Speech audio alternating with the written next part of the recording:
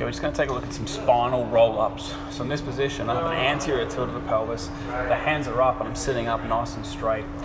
I then want to roll through the spine. So in this position here, I do a posterior pelvic tilt, squeeze the quads, back of the knees into the floor, and then slowly but surely, I'm going to start to roll down, vertebrae by vertebrae, all the way to the floor. Now I want to make sure the lower back is in touch with the ground in this position here.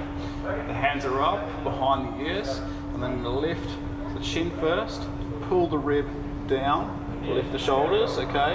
And then I'm going to slowly start to lift all the way back up and reach to the ceiling in this top position, okay?